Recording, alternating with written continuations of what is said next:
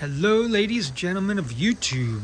This is Rob from Connecticut. We've got our fourth boil going. I don't know if you can see it. We've got our Smoky Lake Dauntless fired up right now. We're running a little deep. I was melting some frozen sap in there. That's the 3-gallon line. We want to boil down to right about here. So we've got maybe about 4.5 gallons in there.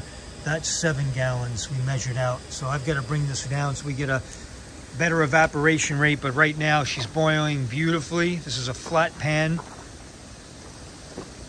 And it's going to be about 40 degrees today. We're hoping for a good flow.